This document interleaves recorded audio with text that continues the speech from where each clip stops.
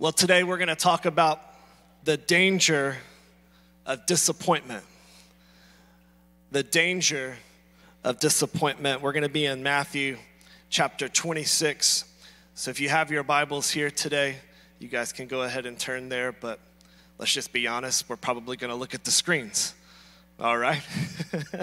And so we're going to be in Matthew 26. We're going to read a pretty large portion of Scripture this morning, so I hope that's okay. And I'm not asking for permission. I'm just telling you that's what we're going to do.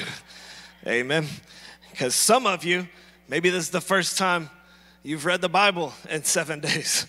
And so we're going to be in Matthew 26, and we're going to read a large portion. But I think it's important to see the progression that takes place in this passage.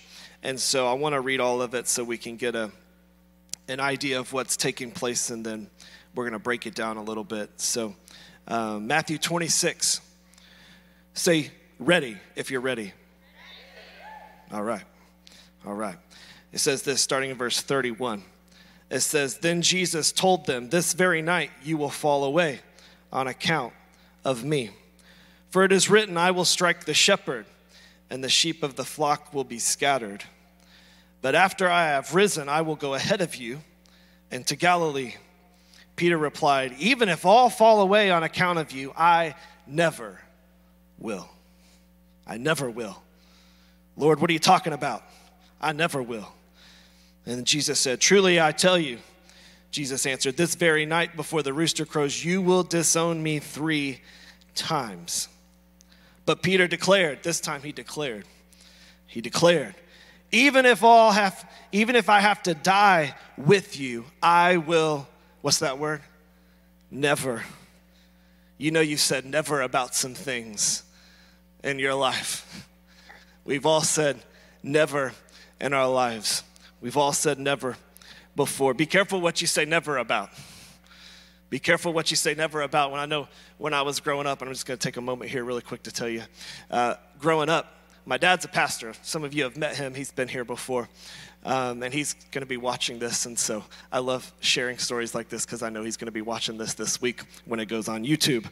And so when growing up, people would always ask me, they're like, "Hey, are you going to be a pastor like your dad?" And growing up as a teenager, it's like, no. In fact, I wanted to be everything that was the opposite of who he was. So it's like, "Hey, you going to be a pastor when you grow up?" No. I'm never going to be a pastor. God has a sense of humor. Amen? God has a sense of humor. And so be careful what you say never about, because you'll end up right there. Amen. I love this. You hear people sometimes, they'll say, "Well, when I have kids, my kids will never behave that way." I probably said that too, until I had a little 3-year-old running around back talking to me. It's a different story when they come along. My kids are never going to behave that way. Well,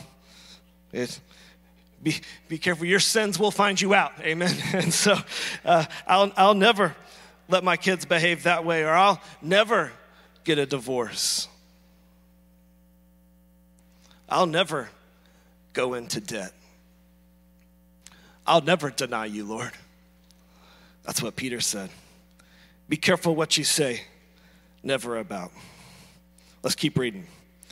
Verse 36. "Then Jesus went with his disciples to a place called Gethsemane, and he said to them, 'Sit here while I go over there and pray.' And he took Peter and the 2 sons of Zebedee along with him, and he began to be sorrowful and troubled. Then he said to them, 'My soul is overwhelmed with sorrow to the point of death. Stay here and keep watch with me.' So Jesus leaves those 3 disciples there, and he presses on a little further. Going a little further, he fell with his face to the ground and prayed, 'My Father, if it is possible, may this cup be taken from me.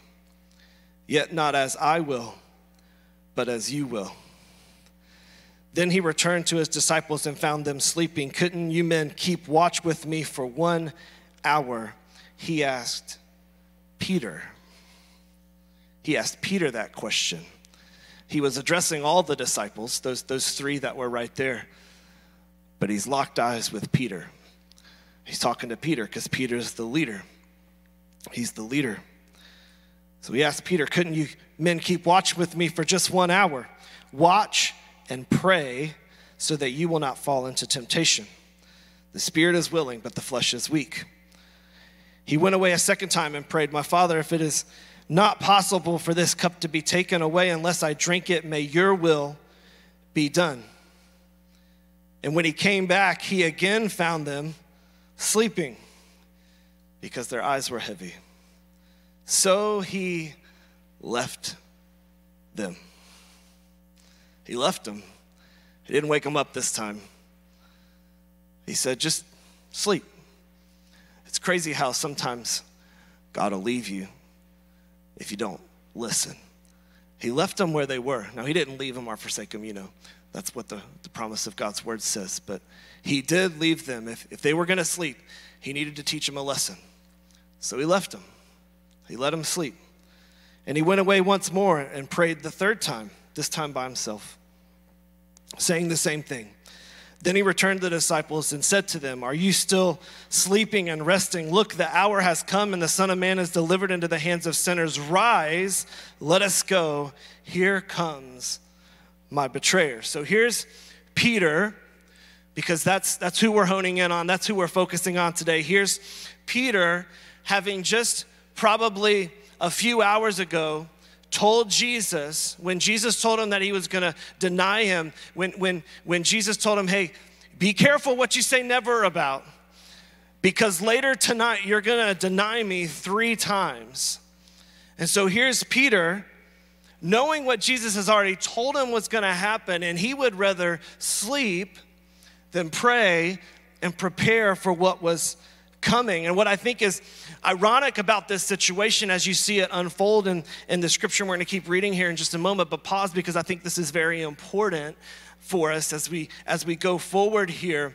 At the same time that Jesus and his disciples are coming into the garden on this side, the enemy was coming in. Judas was coming in on the other side. And I think it's important to pay attention to this because it's crazy to me how we will get up in the morning and we'll open our Bible and we'll blow through our quiet time just to make it another item on our checklist when all the time the devil's waiting for you when you get to work. And Jesus tried to tell Peter, go over here with me and watch and pray because you have no idea what is coming. But Peter, thinking he had it all figured out, thinking that he knew what was going to happen, that he thought he was tough stuff, he thought he knew how this was going to play out, he just decided to sleep his way through it. And I think it's crazy. We do the same thing with our spiritual lives. We blow right through it like it's just another thing to do. We show up on Sunday because it's just a thing to do. It's what we do every week. And we sit here in the room and we get distracted so many times just thinking about, hey, where am I going to go for lunch afterwards? And we can't even focus in on what God's trying to say us because tomorrow morning when you wake up, all hell's going to break loose. And in this moment, God's saying, watch and pray and prepare because you have no idea what's coming. And it's crazy because even right now, there's people either watching this online or you're here in the room and the devil is distracting you so much by that device that's in your hand that notifications keep popping up and you just keep clicking on it. And we wonder why during the week the devil just wreaks havoc in our lives. Wake up! Wake up! That's what Jesus is trying to tell his disciples. Wake up! Because at the same time they came into the garden, the devil was coming in on the other side. And the devil had a plan too. So wake up. I believe this, if Peter would have spent just as much time preparing as he did declaring, what happened next probably could have been avoided. Verse 47. While he was still speaking, Judas, one of the 12, arrived. With him was a large crowd armed with swords and clubs sent from the chief priests and the elders of the people. Now the betrayer had arranged a signal with them. The one I kissed is the man. Arrest him. I feel like they knew who Jesus was, but still we needed a signal, okay? And so he said, the man I kissed is the one that you need to arrest. So going at once to Jesus, Judas said, greetings, Rabbi, and kissed him. And Jesus replied, do what you came for, friend. He still called him friend. Then the men stepped forward, seized Jesus, and arrested him. With that, one of Jesus' companions, we know from John's account of this story in his gospel that this was Peter. With that, one of Jesus' companions reached for his sword, drew it, and struck the servant of the high priest, cutting off his ear.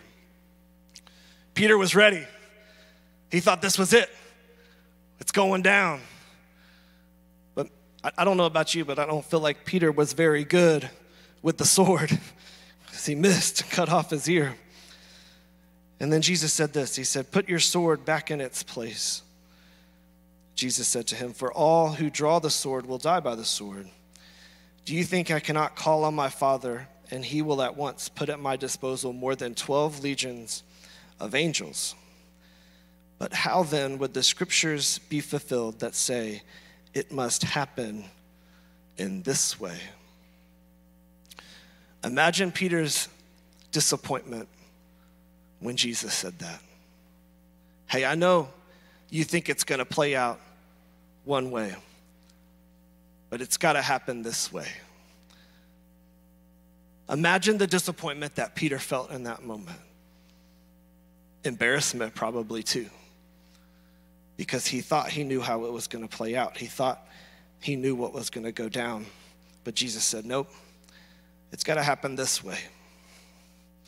In that hour, Jesus said to the crowd, am I leading a rebellion that you have come to me with swords and clubs to capture me? Every day I sat in the temple courts teaching, and you didn't arrest me. But this has all taken place that the writings of the prophets might be fulfilled. Then all the disciples deserted him and fled. Those who had arrested Jesus took him to Caiaphas, the high priest, where the teachers of the law and the elders had assembled. And here it is. But Peter followed him at a distance. Peter followed him at a distance. See, there's a shift. There's a shift that happens. This is the same Peter that a few hours ago, I'll never disown you. I'll never deny you. And here he is. He's at a distance from his Savior. See, disappointment will lead to distance. Disappointment will lead to distance. Disappointment is dangerous because we're going to see a progression here that happens to Peter. His disappointment is leading to distance. And the distance led to what happens next. Let's skip down to verse 69. We're almost there. Bear with me. Now, Peter was sitting out in the courtyard. So Jesus has been taken away. He's at the high priest, Caiaphas, and they're putting him on trial. And outside, Peter's sitting in the courtyard. And a servant girl came over to him.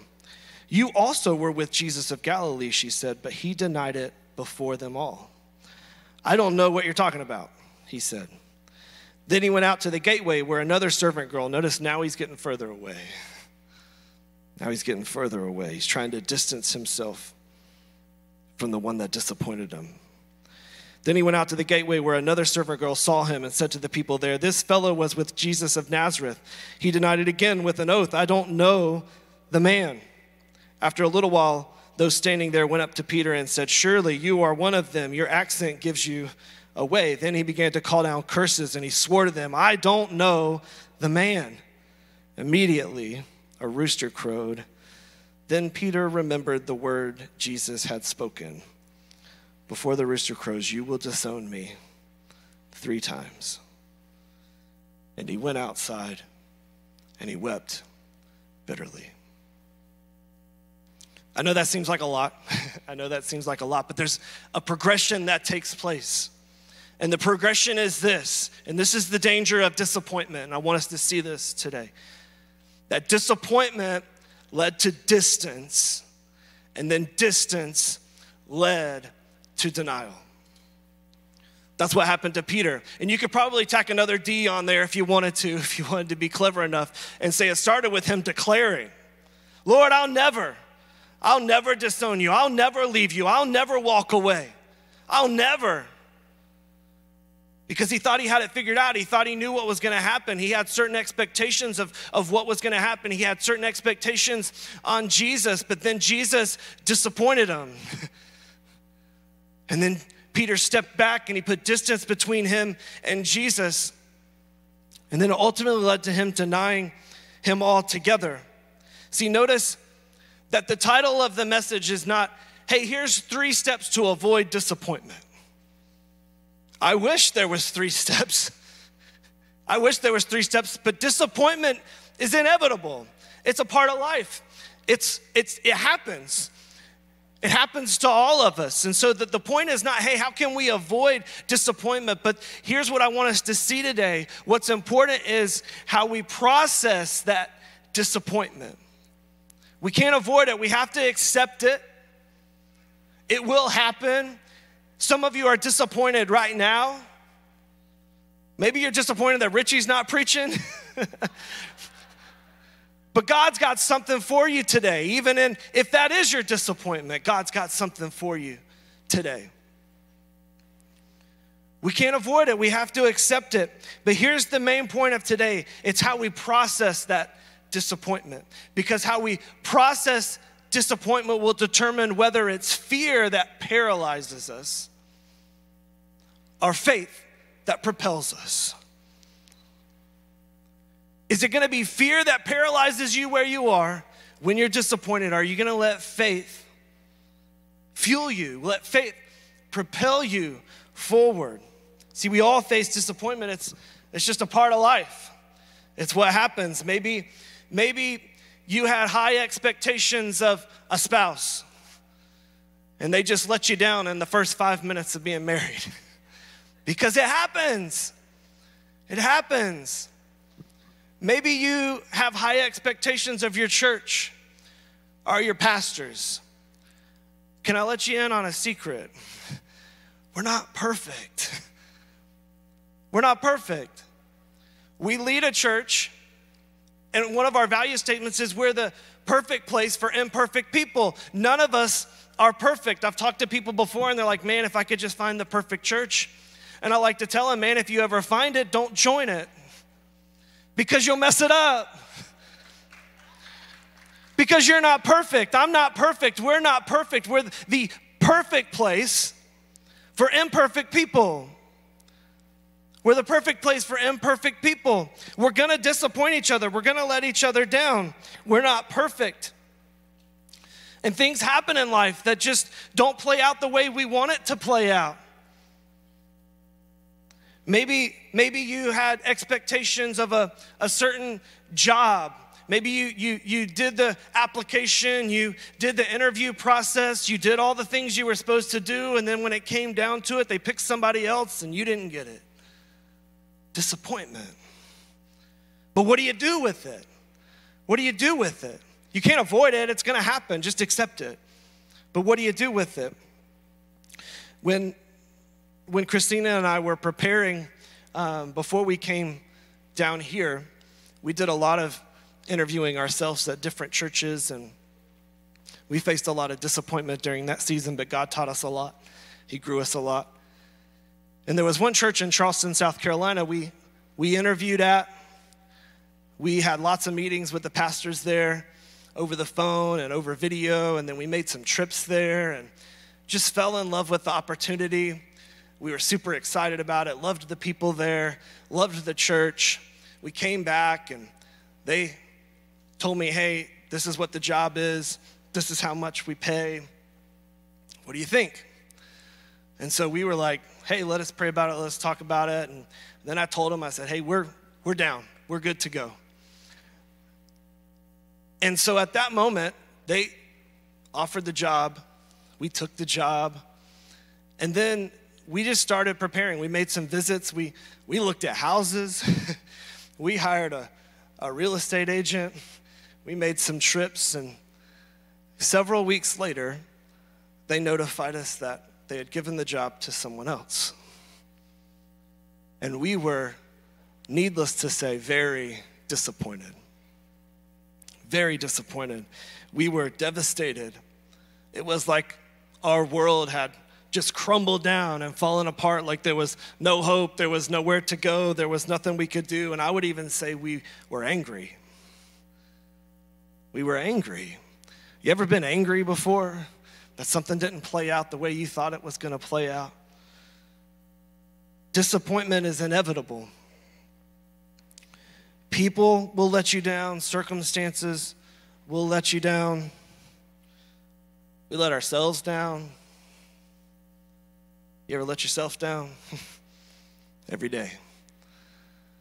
And sometimes it seems that God lets you down. This isn't a question to raise your hand, but have you ever felt like God let you down? That's what Peter felt when Jesus told him to put that sword away. See, I think that Peter didn't take the time to pray and to prepare because he thought he had it figured out. He thought, hey, he knew. He was there when Jesus told Judas that he was going to deny him and Judas got up from the table and left. He knew that Judas was going to come back and betray him. He knew that that was going to happen. I think what Peter did when that happened is he found some time, and this isn't in scripture, this is me just playing it out in my head. I think he found some time to sharpen up that sword and get ready because he thought that Jesus' purpose was to overthrow the Roman Empire, to lead a rebellion and set Israel free from Roman oppression. He thought that that's what they had signed up for. He thought that that's what Jesus was going to do. And what Peter had done is he had constructed his concept of who Jesus was and Jesus' purpose to fit his own expectations. Peter structured his concept of who Jesus was in order to fit his own expectations.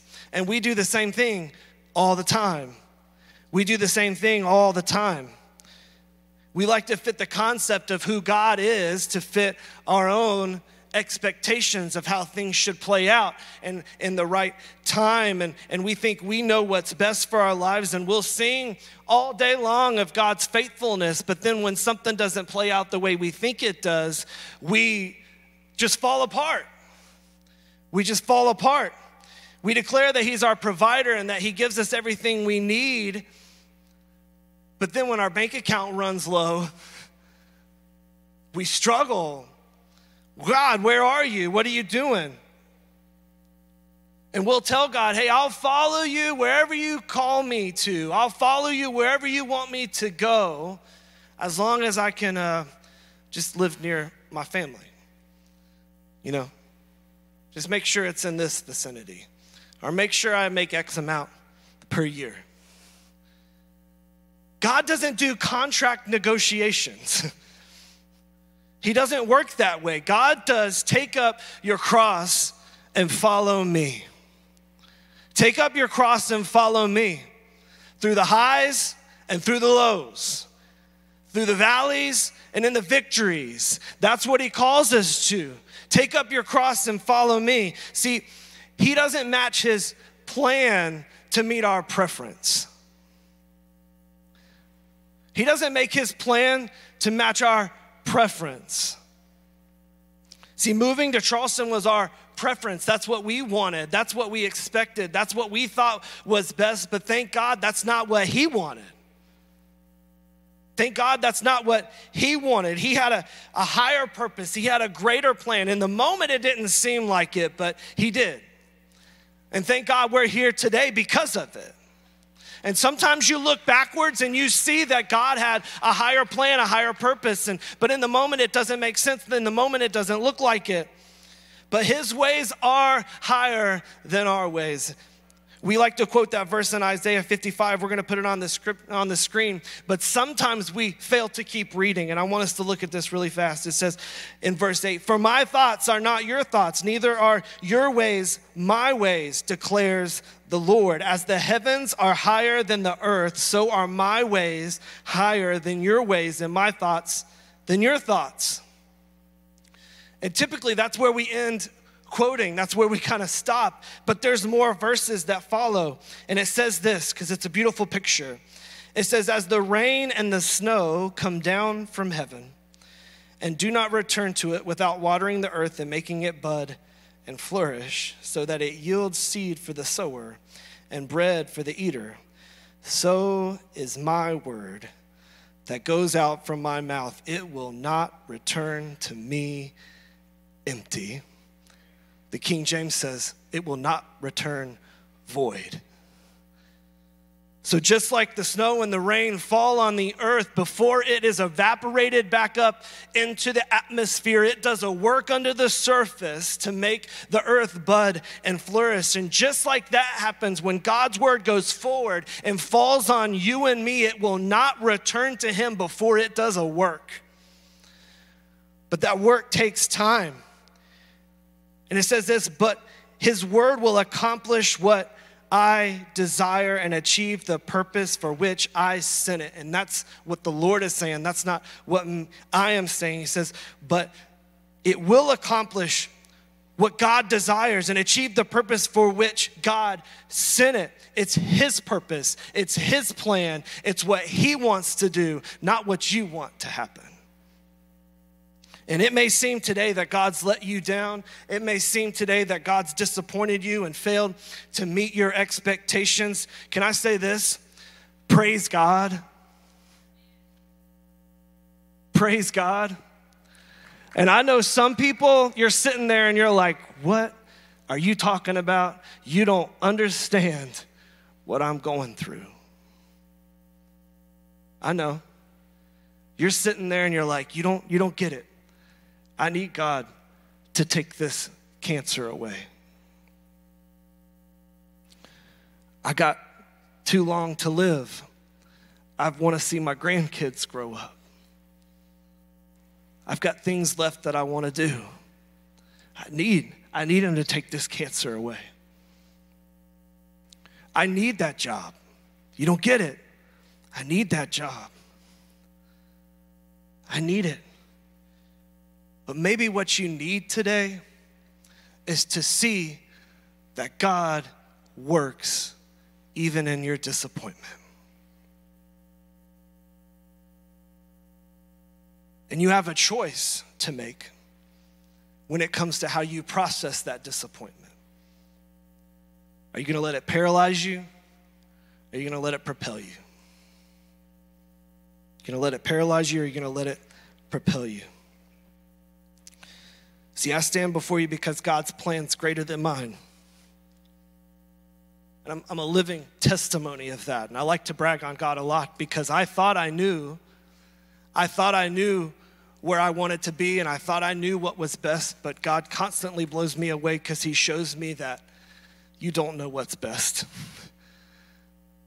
What's best is that you just press in and you draw in close to me, and I will provide for your every need. It's not always going to be easy. In fact, it's constantly going to be hard, and there's going to be things you don't understand. But just stick close. Don't fall prey to the danger of disappointment. Don't put distance between you and I. Even when it seems that I've let you down, don't fall away. Don't distance yourself from me, because that's what we like to do a lot of times when either God lets us down or a person lets us down or whatever it is. Maybe the church lets you down and you just want to put distance between you and whatever it is that let you down because you feel safer that way, because it's easier that way. But God's saying, don't distance yourself from me. When you go through disappointment, that's when you need to draw in close. See, Jesus wasn't letting Peter down. He was setting Peter up. He was setting Peter up. See, like I said, Peter thought he knew what the plan was. He thought he knew what Jesus was trying to accomplish. Again, he thought Jesus had come as, he knew he was the Messiah, but he just misunderstood what the Messiah was. He thought that Jesus was coming just to overthrow the Roman Empire, but Jesus had a higher plan. He had a higher purpose. Jesus didn't want to just meet Peter's expectations. He wanted to exceed them. Because rather than just setting Israel free, rather than just doing what Peter wanted to do, Jesus wanted to set the world free. But he knew it was going to take disappointment. He knew that he was going to have to let Peter down for a moment in order to accomplish what he really needed to accomplish. And that was to go to the cross. That was to endure the shame. That was to endure the pain of that experience in order for all of us, not just for Israel to be free, but every one of us to be free today. That's what Jesus' plan was.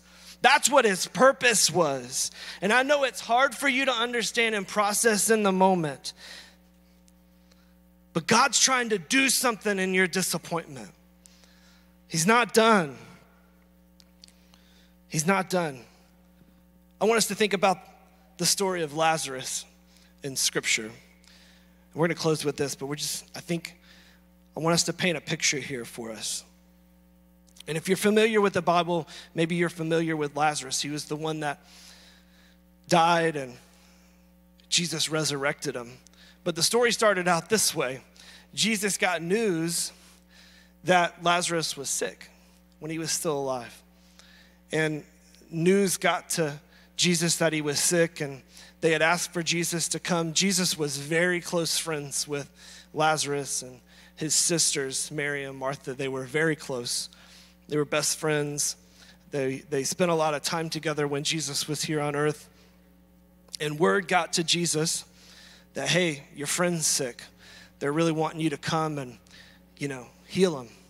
They had seen him heal so many people. They had seen him do so many wondrous things. And they're like, hey, if there's anybody that Jesus is going to listen to and come through for, it's Mary and Martha and Lazarus. And so they sent word for him to come. And Jesus gets the word, and he just takes his time. And then 2 days after he got the word, he says, all right, guys, let's go. And I'm sure everybody was puzzled and confused. Why did we wait 2 days? Why did we wait 2 days? And then on the way, they get news that Lazarus had died. They got word that Lazarus had died. In John chapter 11 and verse 20, I want us to see this because I think this is important. I'm going to put it up on the screen. Jesus arrives at the house, and he's coming down the street. And when Martha heard that Jesus was coming, this is in verse 20, she went out to meet him. But Mary stayed at home. Two sisters, two reactions to the same disappointment. I think this is important because Martha drew in. She saw Jesus coming. And even in her disappointment, she ran out to meet him. But Mary stayed at home. She distanced herself. So Martha comes out and says, Lord, Martha said to Jesus, if you had been here, my brother would not have died. She says, Jesus, I need you to know something. Why didn't you come 2 days ago? What are you doing? Why didn't you come through when we needed you the most? In our darkest hour, Jesus, I know you love him. I know you love me. If you would have been here, he wouldn't have died. But then there's verse 22.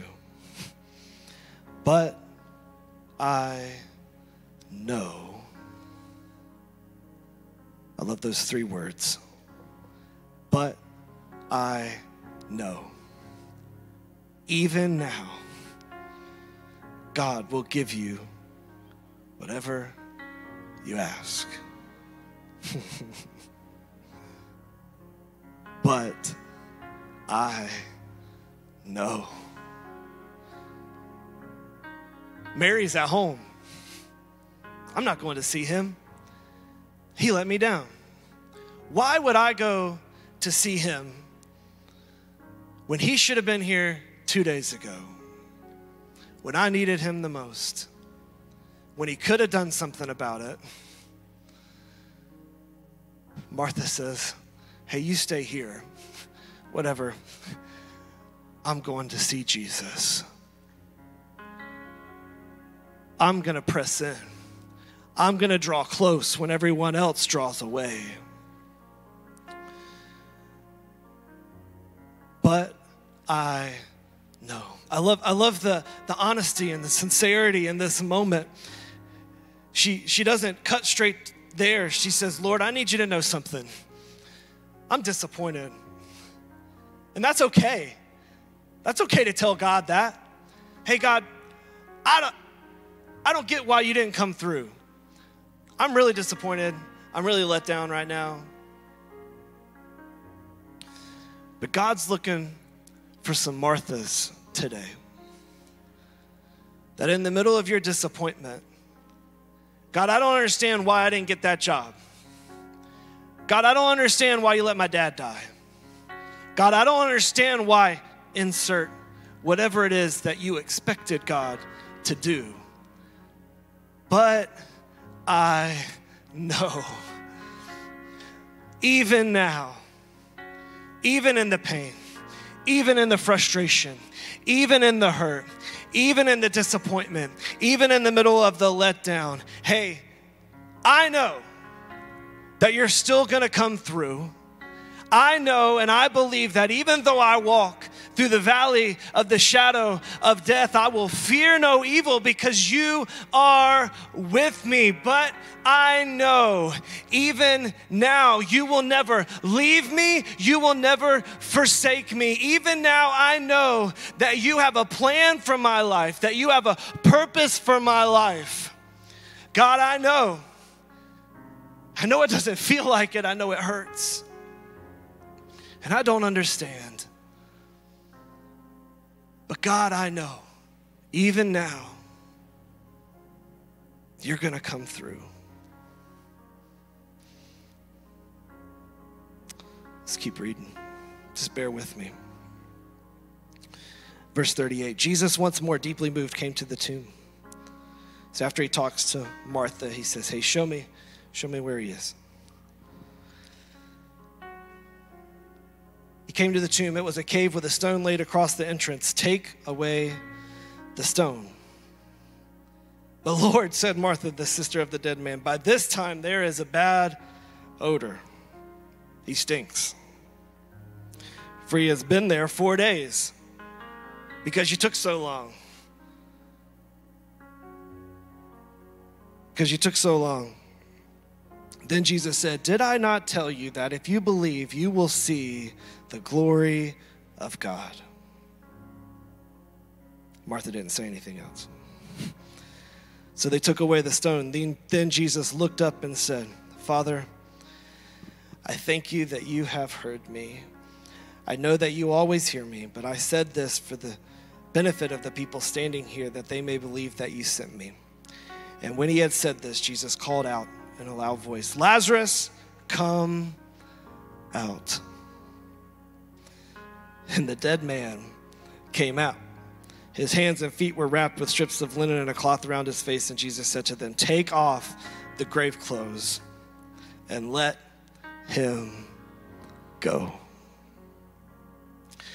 There are some of you today, you feel like all hope is lost. You feel like it can't get any worse. And if we were honest today, you would say, my life is like Lazarus and it stinks. It stinks. And like Mary and Martha, it seems that God must have better things to do with his time than to come through when you need him the most. But even in the darkness of that tomb, as one of Jesus' closest friends had died, God's plan was still unfolding. Because as remarkable as it would have been for him to show up and to heal Lazarus, for us to be able to witness him bringing a dead man back to life, glory to God. And some of you today, your life is going to be a living testimony to God bringing what a lot of people would say is dead and hopeless back to life. Because they look at you and what you're walking through, and sometimes people with, I guess, good intentions will try to tell you why you're walking through and facing what you're facing. They'll try to explain it to you. They don't know. But God knows. God knows. God knows. Just one last story. I just want to tell you this. When we were in Colombia, I worked at a church for several years, and it's really where I've been leading worship and doing music for 20 years or more, since high school. God, I'm getting old. But when I went to this church, there was just a lot of opportunity. I loved the pastor. And our first week there, I went home and I emailed the worship leader and I said, hey, here's who I am, here's what I do. And he quickly emailed me back and was like, hey, let's meet for coffee. So we met for coffee. Long story short, he asked me to come and help lead worship and explain to me he was going to be stepping down. And I was like, sure, this is awesome. I said, this church is going places. We were mobile, just like we're going to be here soon. We were mobile, and the worship team was awesome. The musicians were great. The opportunity was great.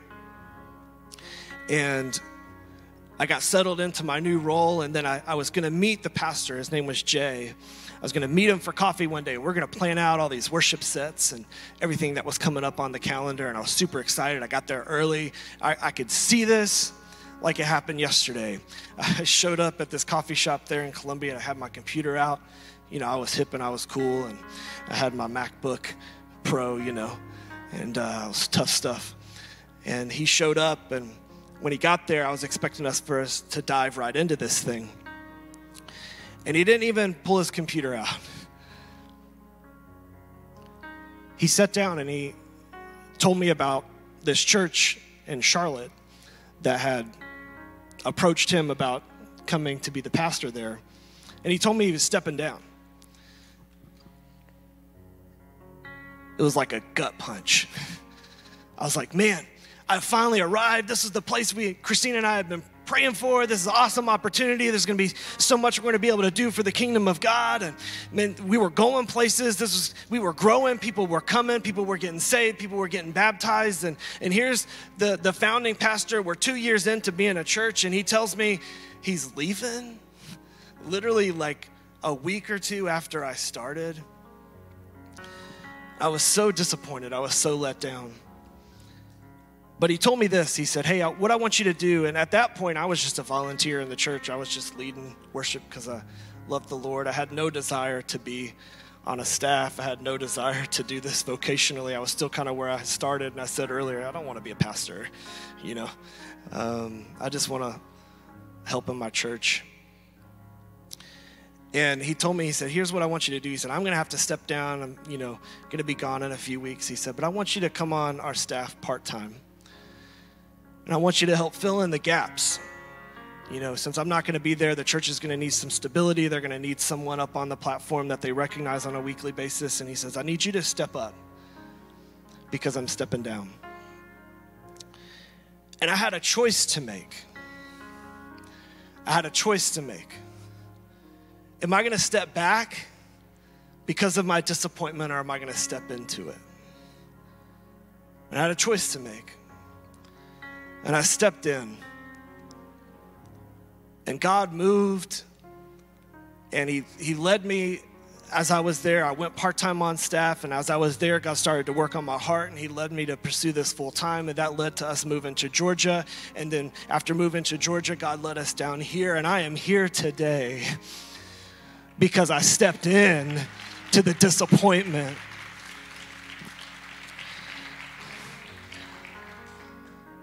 There's no telling what miracles are in the room today.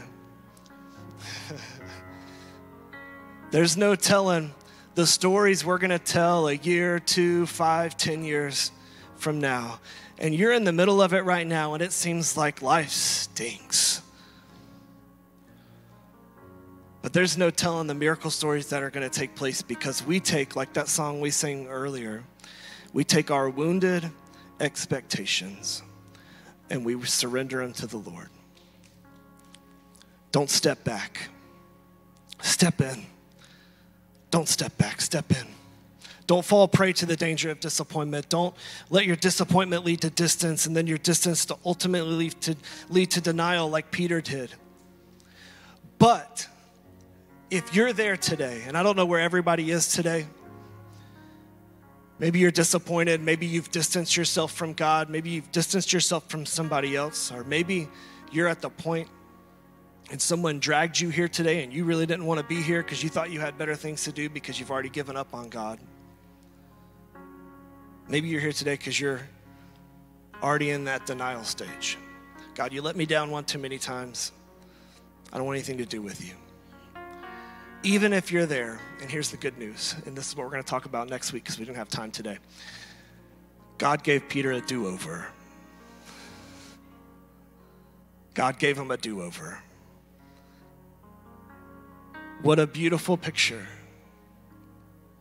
We all face disappointment. We all go through hard times, hard seasons. God's offering you a do-over today.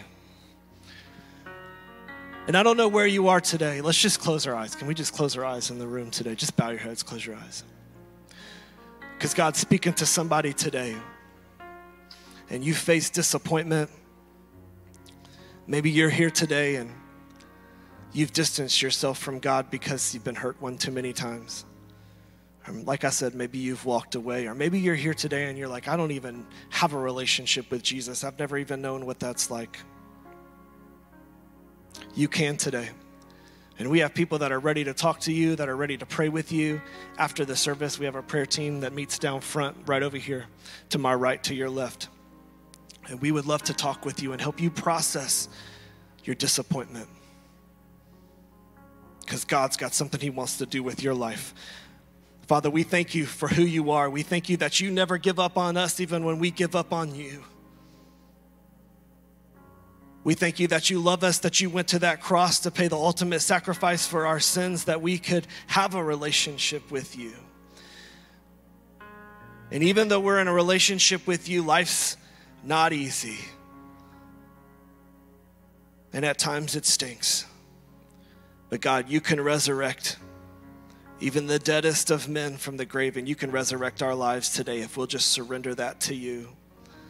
And so today I pray that you move, that you speak, that we don't just leave this place and move right along with our life without taking some time to process what you're trying to tell us. And we love you. And this is all for you. In Jesus' name, all God's people said, amen. Thanks so much for joining us today on the Avalon Church YouTube channel. We hope the message you heard today encouraged you and strengthened you in your walk with Jesus wherever you are. If you know of someone that could use today's message, be sure to share it with a friend and also hit the subscribe button so you don't miss a single message. If you feel led today to give towards the mission and vision of Avalon Church, you can do so by clicking the Give button on the screen. Thanks so much for joining us, and we'll see you next time.